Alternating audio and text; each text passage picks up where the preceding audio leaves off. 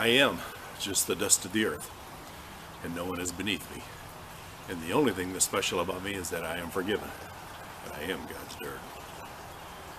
And when I was young, when I was a child, my mother used to take me and my brothers to church. And being a devout Christian woman, she faithfully took us to church every Sunday, Sunday school, Sunday night, Wednesday worship services, and she took all three of her boys to church until we all got old enough, somewhere in our teens, where we just told her we didn't really want to go to church anymore. But the seeds they had been sowed. Now, in 2013, we were invited to a little small rural Assembly of God church in western Arkansas, and at first I thought, oh, it'll be okay. I'll kind of do like my dad did. I'll sit in the back pew and toss in some change in the offering plate, and nobody will notice me back there. But God saw me. God saw me. God took notice. And God dealt with my heart. So I went to the altar. I gave my heart to the Lord. Now, I started seeing other people doing work for the church, work for the Lord. They were mowing the lawns, and they were cleaning the church and cleaning the bathrooms, and I thought the Lord put it in my heart to do some kind of a work. And back then I had some knee problems, but I mean, there was some things that I couldn't do, but there was a lot of things I could do. And so I was wondering what I could do. So I prayed a prayer, just a little simple prayer. I know you've heard it before. I've mentioned it before. And the prayer goes something like this. Lord, make me the clay on the potter's wheel.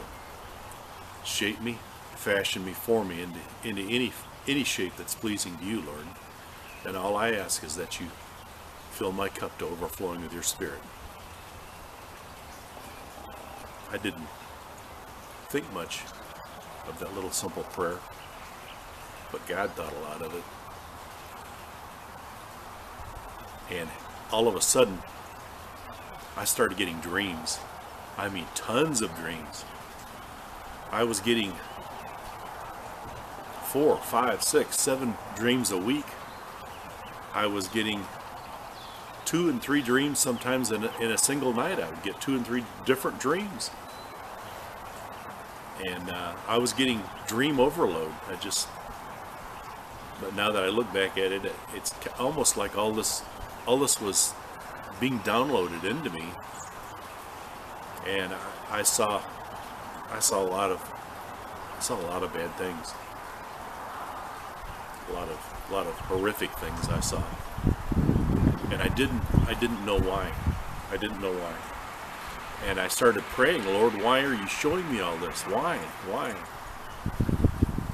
And then finally the Holy Spirit revealed it to me that I was to start writing, and so He had me write several books. He had me build a website. He had me do YouTube videos. And I have done all this. I have done all this because the Holy Spirit directed me to do this. And I remain faithful and true. So trying to keep these videos short, I will close now. But I want you to know that we love you all so very much. So very much. And we pray for all of you. And you all, every one of you, have been a gift from God to us. And so we love you so very much. And we keep all of you in our prayers. God bless you. God keep you, and you're safe in His loving arms, just like He held me. Just like He held me. Because there's no safer place to be. And the way this world is getting, rapture so soon. So soon. Pray without ceasing. And be looking up, for your redemption draweth nigh. God bless you. God keep you and you're safe. Amen.